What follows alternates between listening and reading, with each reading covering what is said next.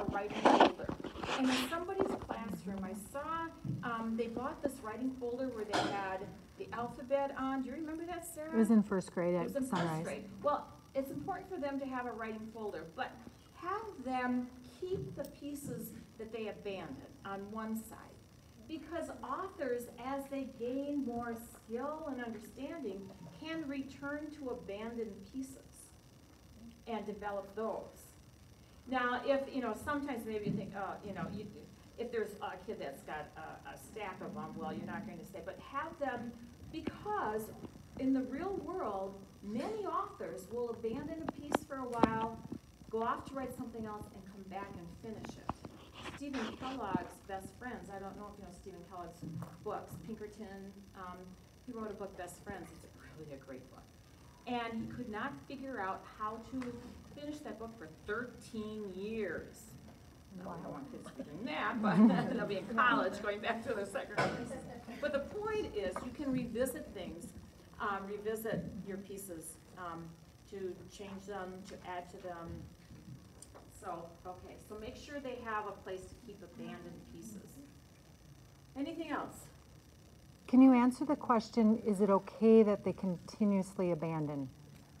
If they are not finishing a piece, you want them to finish a piece, right?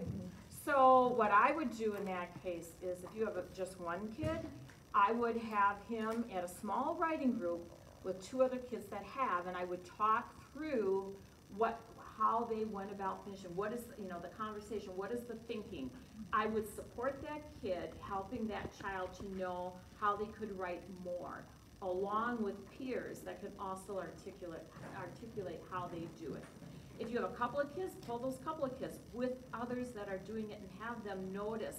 At the table, you have them start talking about their piece and what else they could write.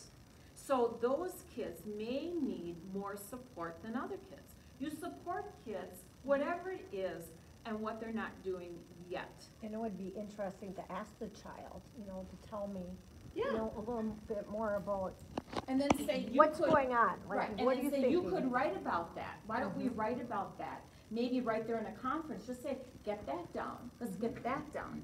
If that doesn't work, you can pull them to a small group. But that would be an excellent thing to do. I do that all the time. That's kind of a common thing for a lot of kids. Yes. Another thing I was thinking of with kids that are abandoning is making a connection so they see that the writer, there's somebody out there that wants, to read about their writing, or there's a purpose or a real deep reason for it, and when you make that connection, a lot of times they're not abandoning. Other ideas, that's a great idea. Other ideas that you've used in your classroom when kids are not, they're just abandoning. That's worked for you. It's that conferring, that supporting, or small group conferring and supporting. It's conferring and supporting.